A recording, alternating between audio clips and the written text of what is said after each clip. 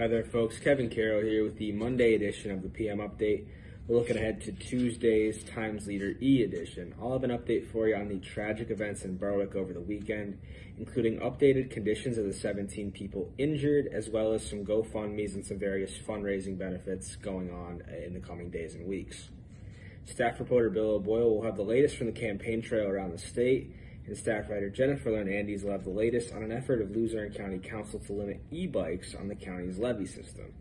I'll also have a story for you about a contractor at the center of a controversy in Harveys Lake over these last couple of months being arrested and charged with theft. In sports, we'll have all the latest from the NFL and Major League Baseball, including tonight's big Mets-Braves matchup in Atlanta. All of this and more only in Tuesday's Times Leader E edition. And remember, folks, if you're not already a Times Leader subscriber, all you have to do is call 829-5000 or head on over to timesleader.com/subscribe. That's all for now, folks. Thanks for watching. Enjoy the rest of your day.